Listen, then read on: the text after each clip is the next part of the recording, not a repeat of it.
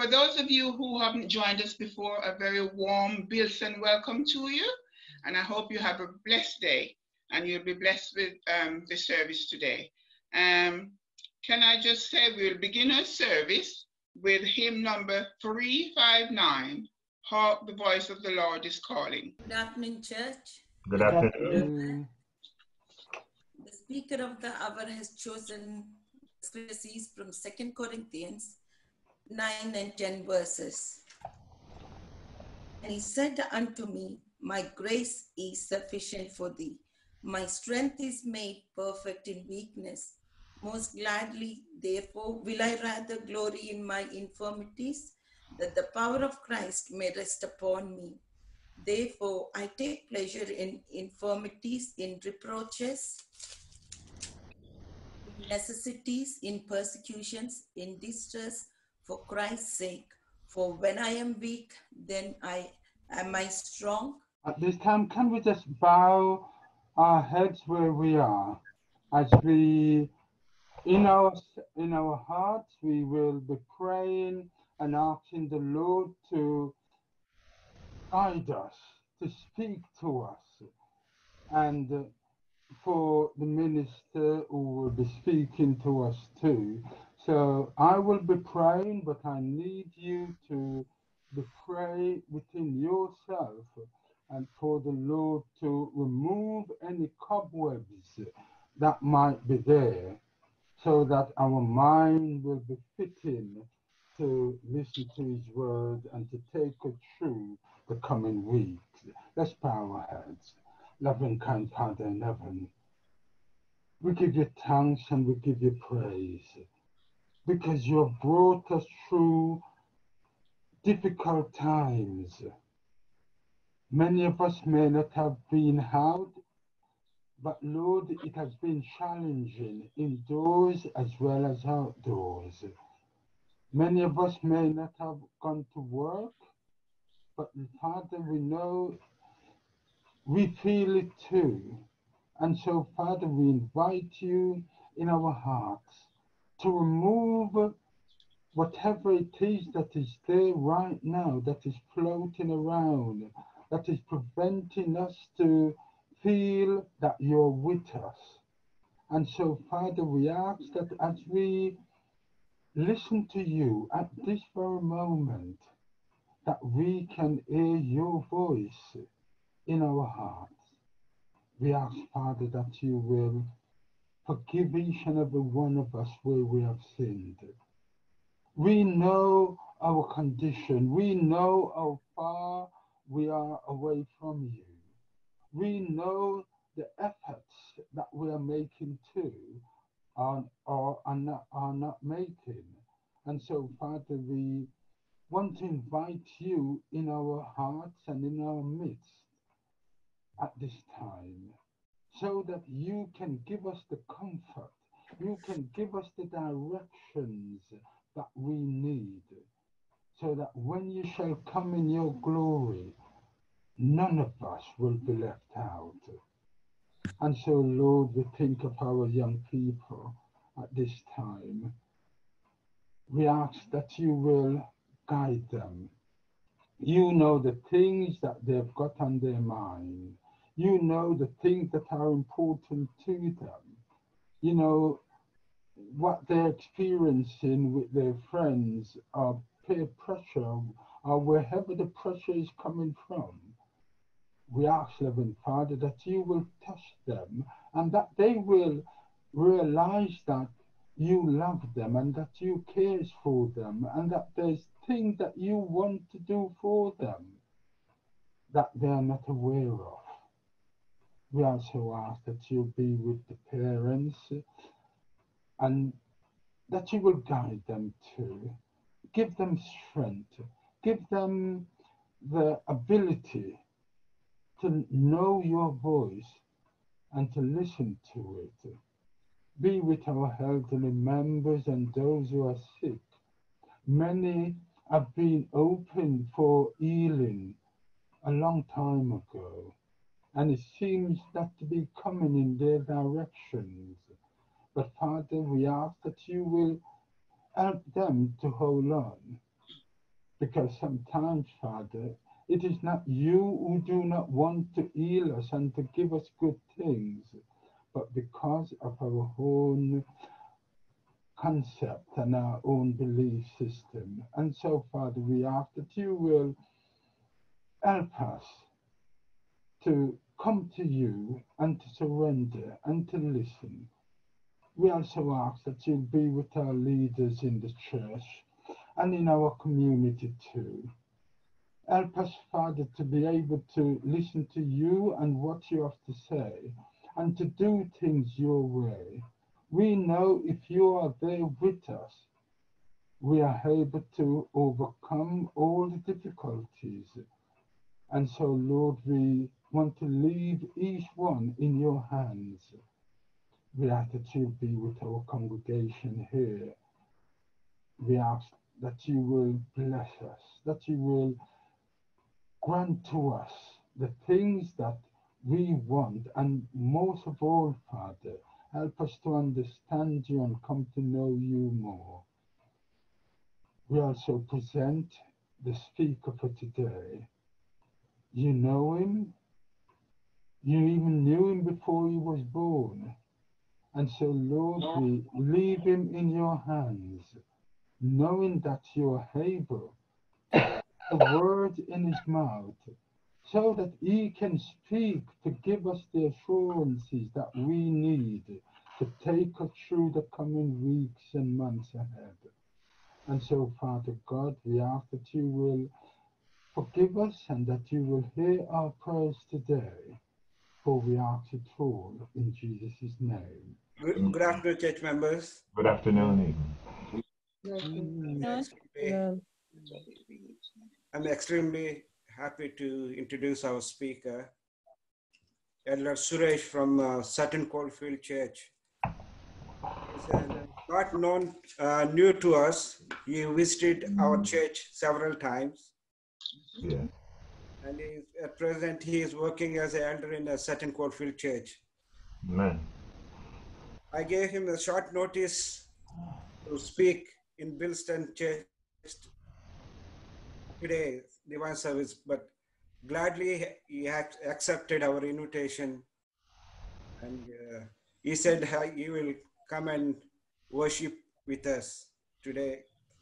I hope and pray the message that he prepared is a blessing to each and every one of us, to our Bilston Church. Happy Sabbath and good afternoon, everyone. Good afternoon. I want to thank God sincerely for this wonderful opportunity. I'm truly delighted. My heart is filled with joy and happiness to stand before the Lord, sharing his witness. I want to thank Elder Solomon for giving such a huge opportunity to speak to Bilston Church. And I want to thank the pastor and the elders too, who supported in helping me to have this opportunity. And I do thank Amu for that beautiful song, for singing and giving a lot of strength for me for my message. And before I could go any further, let's all bow our heads for asking the Lord in Holy Spirit guidance. Our kind and merciful Father, which art in heaven, we thank you for the wonderful time, Lord. Thank you for calling us. And as I stand today to share the witness, Lord, touch my lips. Anoint me, Lord, so that I can only speak the truth, Lord. Whatever I speak today, everything may come only from your throne of grace. Uplift me, Lord, and bless each one of us as we all going to witness this testimony. These few blessings I pray in Jesus' name. Now, before I could go for my message, I request my both daughters, Alina and Anila, to sing a special song for each one of us. Happy Sabbath, everyone. It's so nice to see each one of you. I know it's such a hard time now with the lockdown, but I hope each one of you are safe. And we really do miss the Bilston Church. You're very close to our heart because it was my first church and we all used to attend there. So we always pray for you. And we're going to be singing a special song, and the song is called Lord, I Offer My Life to You.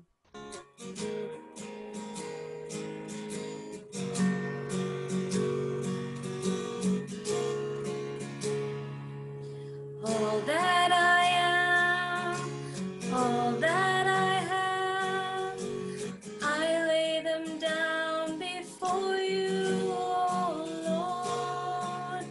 All my regrets, all my acclaims, the joy and the pain, I'm making them yours. Lord, I offer my life to you, everything I've been through. Use it for your glory. Lord, I offer my days to you, lifting my praise to you as a pleasing sacrifice. Lord, I offer you my life. Things in the past, things yet unseen, wishes and dreams that are yet to come true. All of my heart, all of my praise, my heart and my hands are lifted to you. Lord, I offer my life to you, everything I've been through. Use it for your glory. Lord, I offer my days to you, lifting my praise to you as a pleasing sacrifice. Lord, I offer you my life. Lord, I offer my life to you, everything I've been through. Use it for your glory. Lord, I offer my days to you, lifting my praise to you as a pleasing sacrifice. Lord, I offer you my life.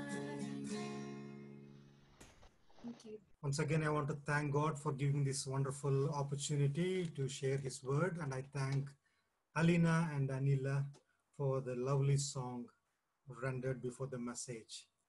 So the title for my devotion this afternoon is Raised Through His Grace. Raised through His grace.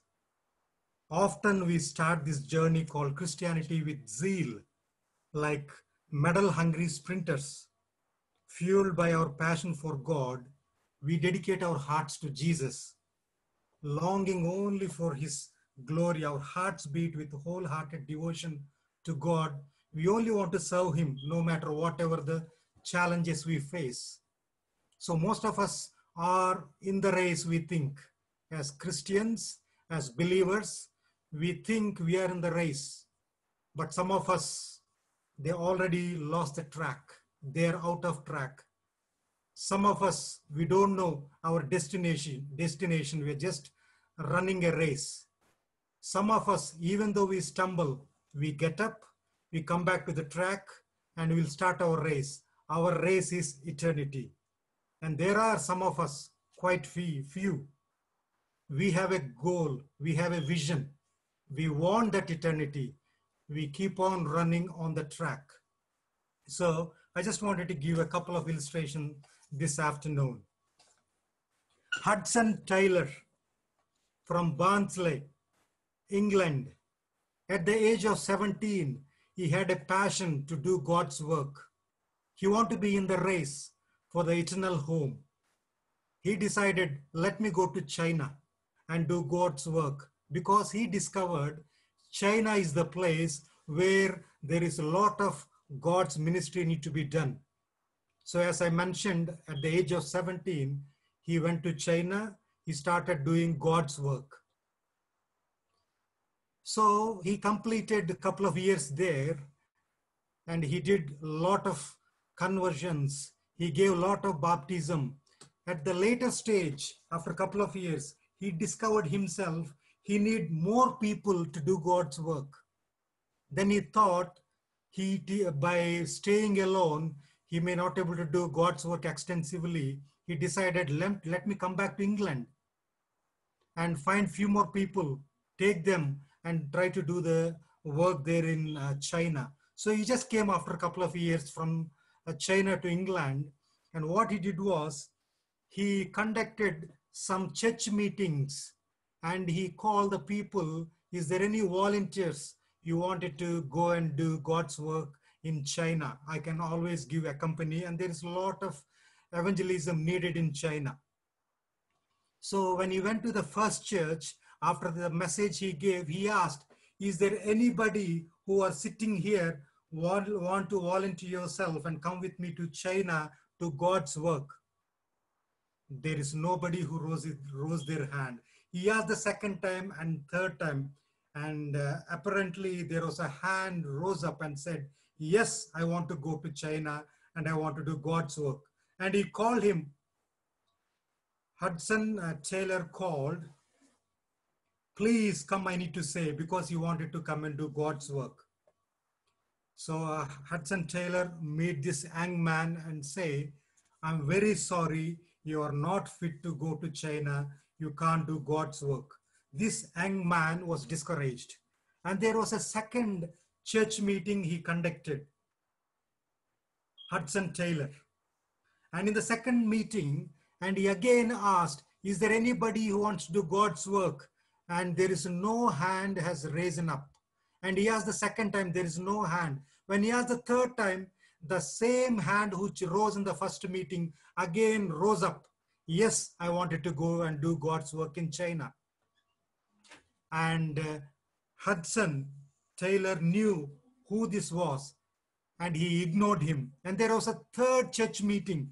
And after his sermon, again he asked, is there anybody who wanted to do God's work in China? There is no hand risen. He asked 3 times. At the end of third time, there is a hand, the same hand it rose. And the fourth church, same thing happened. And the fifth church, he went and conducted the meeting, same thing has happened. Then he thought, okay, let me call this guy. He called. And you know, the guy who came, his name is called George Stott. So George Stott is the person who rose the hand when he conducted the first meeting. He has a passion to do God's work in China. So he was speaking to George Stott. I know you want to do God's work in China, but I can see you're only with one leg. You're not fit to work in China with one leg. Because the problem is, in China, there are a lot of civil war is going on. There are communists. They don't try to encourage people who try to go and do God's work. They try to trouble you. They try to mock you. How can you go and do the God's work there in China with one leg? And you know what this guy has answered? George Stott.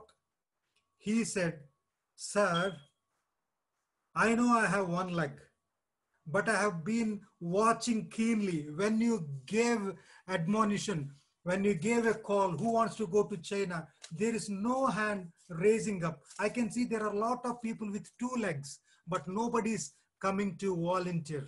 Nobody is coming forward. But then I thought, even though with 1 leg, I have a passion. I want to run a race for God. Then I decided, let me go and do God's work. Then, you know, Edward Tyler, he said, yeah, I know you want to do God's work, but you know what is going to happen when people, communists, all these people will come, you need to run away. You don't have a leg. Even though I give you an artificial leg, with 2 legs, it's very difficult for you to run away. This is what he said. And the answer for George Stott is, sir, I'm going all the way to China, not to run away. I know God is going to deliver me. I'm going thousands of miles from England to China, not to run away. I need to stand as a witness for God. I need to give testimony for God. If God wants to deliver, he will deliver me.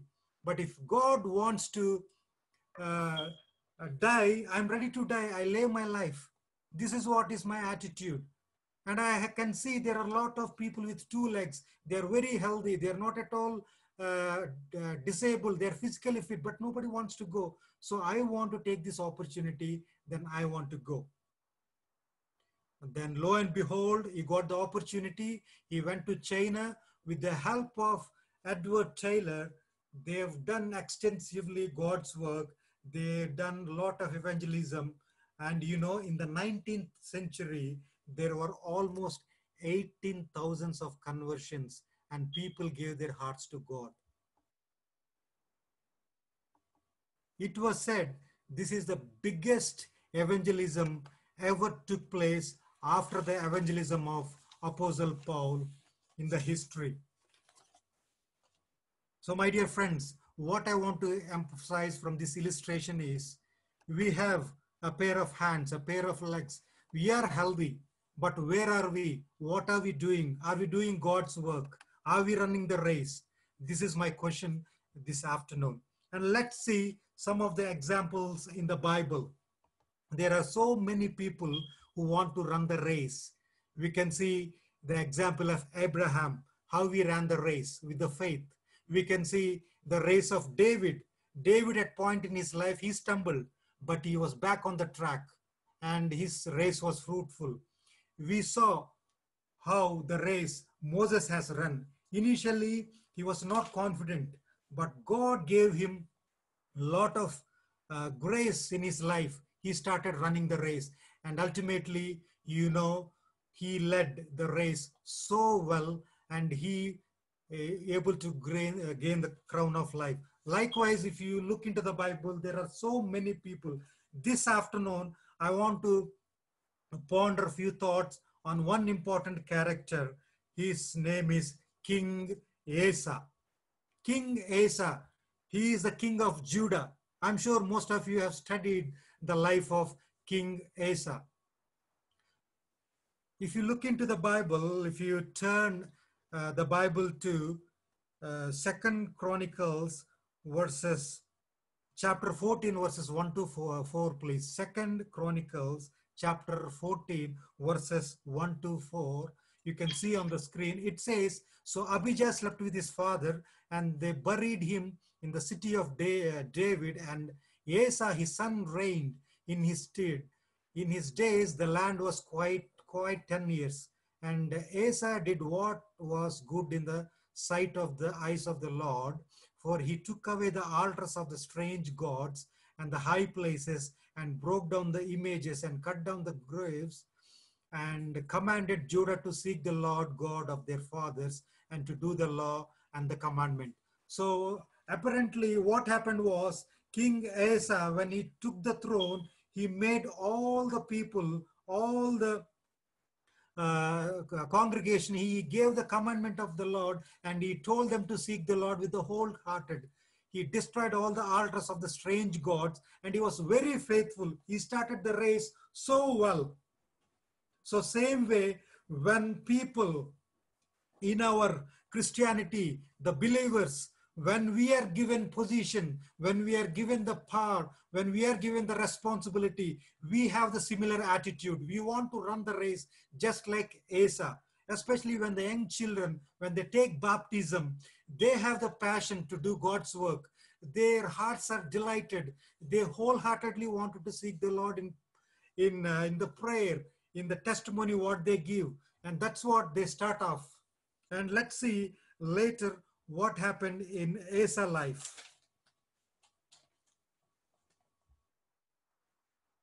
And Asa continued well. When we look into 2nd Chronicles, verse 9, it says, and there came against them Zerah the Ethiopian with a host of 1,000 and 3,000 chariots, and came unto Marissa to fight over Asa and the kingdom. You know what Asa has done? He has sought the Lord for the help. If you look into verses 11 and 12, it says, and Asa cried out the Lord for the help and said, Lord, it is nothing with thee to help, whether with the many or with them, that we have no power. Help us, O Lord God. We always want to rest in you. And in thy name we go against this multitude, O God. Thou art our God. let no man prevail against thee. So the Lord smote the Ethiopians before Asa and before Judah, and the Ethiopians fled. So my friends, when there was a trouble, when there were enemies came and surrounded him, he asked God's help and God delivered. So Asa continued so well. And my dear friends, the same scenario, if you look into our lives, when we start our journey, the race, when you want to bear testimony for God, this is what we do. Couple of years, we are very strong in faith. We stand as a true witness. We do a lot of evangelism. We want to be kind to each one of us. You want to read the Bible. You want to share word of God. But later, what is our life? What is our destination? That is so important. Let's compare the life of Asa in our lives too. So when we go into the later stage of life, still we can see the God's guidance and blessings in 2 Chronicles 15:4. But when they are in the trouble, as I mentioned, they asked God's help. He continued, and there were high places. He still continued destroying all the idols and all the strange gods. And there was a peace on the land. It says 2 Chronicles 15:9, and there was no more war unto the 5 and 35th year of Asa. Everything was fruitful because God's intervenence and God's hand is there on the land, because the king is so obedient. So, and it was on 36th year of Asa, we can see his downfall. What happened? In 2 Chronicles 16:1-3, we see in the 6th and 36th years of reign of Asa, Baasha, king of Israel, came up against Judah and built Ramah to the intent that he might let none go or come into Asa, king of Judah.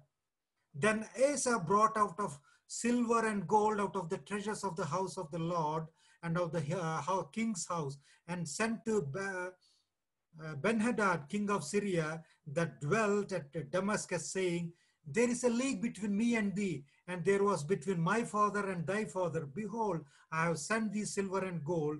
Break thy league with Baasha, king of Israel, that he may depart from me. So look, my friends, my believers, Asa, instead of going and asking God's help, he has gone and asked the help of a neighbor king. He offered a lot of silver and gold. He begged, you come and fight with me. You be my rescue. And see, the attitude has changed. All this while, throughout the 35th year, he was trying to take help from God. He was trying to beseech God's faith. He's trying to take God's love. But when it comes to 36th year, everything has changed. And instead of seeking God's help, he went and took the help of the neighbor's king. And this is what even we in our lives, we try to do. We will be strong in faith for a few years, and at times we try to stumble. This is what exactly happened in Asa's life. And you know what happened? Whenever we fall, whoever who wants to do God's work fall, God always sends a warning in form of a trial or a trouble or a warning. Whichever it is, God gives. He'll never want it to leave us. But you know what happened in Asa's life? When God saw, instead of taking God's help, he went and took the help of Ben-Hadad king's help. God was angry. He sent a warning through a prophet, Hanani, to tell the mistake what he has done. So when you look into 2 Chronicles 16:7, 9 and 10, it says, and at the time Hanani, the prophet, came to Asa, king of Judah, and said unto him, because thou hast relied on the king of Syria and not relied on the Lord God, therefore is the host of the king of Syria escaped out of thine hand. This is what he said. And he said in the 9th verse, for the eyes of the Lord run to and fro throughout the whole earth, to shew himself strong in the behalf of them whose heart is perfect towards him. Herein Thou hast done foolishly. Therefore, from henceforth thou shalt have wars. Then Asa was very wroth with the prophet. Instead of giving heart to the Lord back, he was so angry. Unlike David, when David has done the mistake, prophet Nathan came and told the mistake he has done. He was immediate to react. He gave heart back to the Lord. He confessed his sin. He prayed to God. But Asa did vice versa. He was so angry with this prophet Hanani, he put him in the prison. He did so evil thing. For he was rage with him because the thing he didn't like what he said. It didn't please his heart. And you know what happened? There was a destruction in the land. And by looking in this scenario, what happened? Later in the stage, we can see when we read the book of Chronicles, especially chapter 15 and 16, and the later we can see Asa was infected with a dreadful disease. He got illness. He was on the bed. Even when he was on the bed, he never went and asked God's healing on his life. You know what he has done? Instead of going back to the Lord, he died with the illness.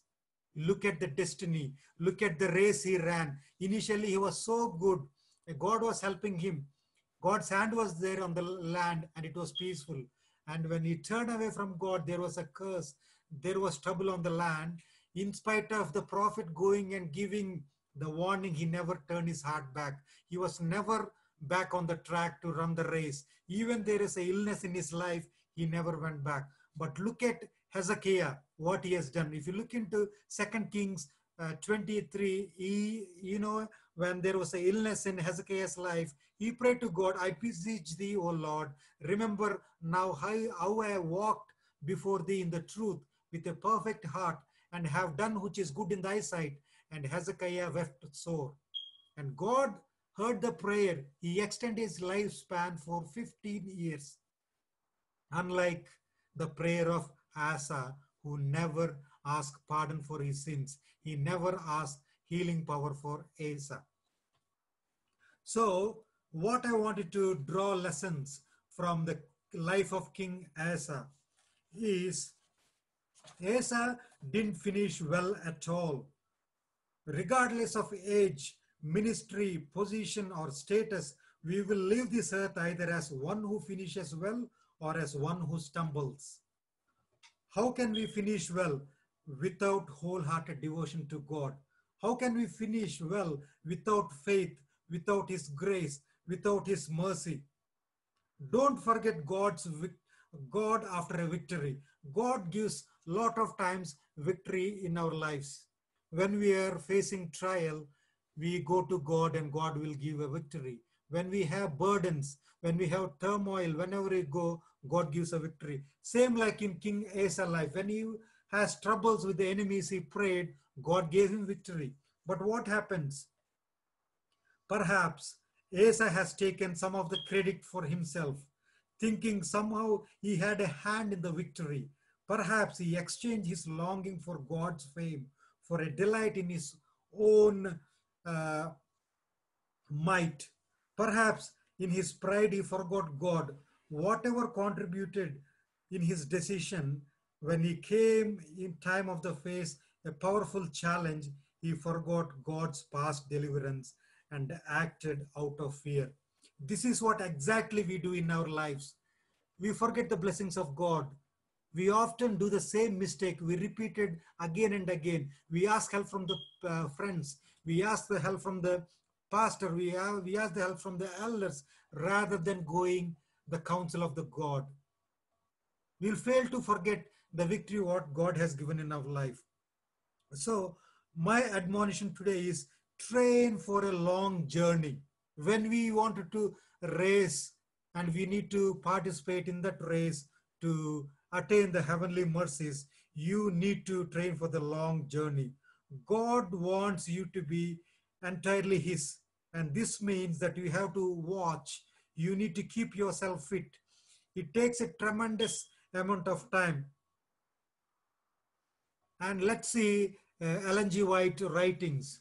When we see the writings, the book Signs of the Times, it says the Christians result many times. They want to live faithful to God. They want to be devoted, but we need to get rid of all envy, malice, all the evil thinking. We need to have courageous attitude. We need to put away all the weight what we have, the selfishness. We need to seek for his grace. We need to seek for his eternal kingdom. We need to love each one of us. We need to love our enemies as well.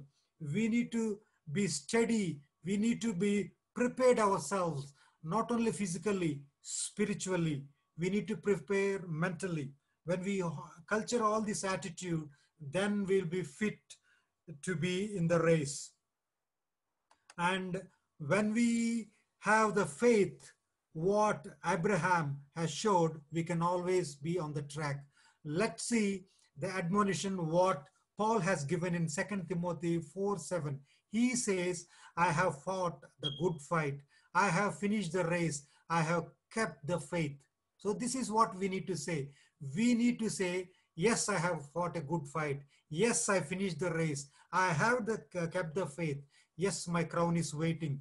And also he says in 1 Corinthians 9:24, chapter 9, verse 24, he says, do you not know those who run in the race, all the run, but one receiveth the prize?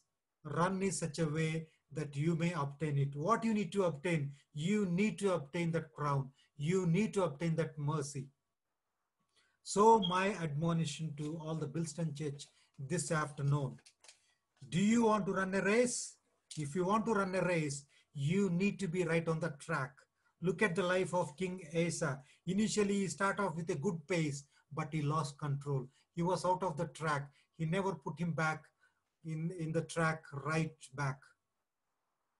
He lost the eternity, unlike what David has ran the race. Even though he was out of the track, he came back and his race was fruitful. And today, my admonition for each one of us, if you want a crown of life, we have a purpose on this earth. God gave a mission for each one of us. Yes, we need to run the race, but we can run only with the grace. Without his grace, the run we run, it's only a race. So I pray that may God give his grace so that our race on the earth is fruitful. Thank you all, and God bless you. Benediction. Shall we close down our eyes for prayer? Our kind and merciful Father which art in heaven, thank you for being with us today with the entire service, Lord. We can see your Holy Spirit guidance, Lord.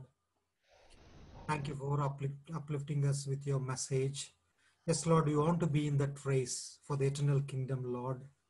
But what we run is only a race, Lord. But if your grace is with us, we can inherit your kingdom, Lord. I want to pray for the Bilston family, for all the children, all the elders, all the church members, Lord. May you intervene in their lives, Lord. Strengthen them. We are weak and feeble, Lord. We are born in sin. But with your grace, we have been washed in precious blood of Jesus Christ, Lord. Help us to be loyal and faithful for you. Help us to be reminded of the mission and the purpose why we are living on this world, Lord. Help us to be a true witness for you. Help us to be a light shine so that we can glorify you with our works on this world, Lord. Lord, at this time, we want you to be with the people around in the world who are suffering with this COVID, Lord, with the pandemic. People have lost their lives. People have lost their jobs. People have lost their homes, Lord. We want you to intervene in their lives. Give them the protection. Give them the healing. Restore everything what they've lost, Lord. You're the God. You're the Father. Whenever we call you, you incline to hear our prayers, Lord. Your face will shine upon us whenever we call you, Lord. May your grace, may your mercy, may your love always abound in our life so that our life on this earth will be finished, Lord. Continue to be with us, bless us. May your Holy Spirit stay with us till the end of Jesus Christ's return, Lord, so that we will be always watchful and vigilant in doing your gospel work. Once again, take all our iniquities, sinful nature, and make us holy and help us to seek you diligently. These few blessings I pray in Jesus' name.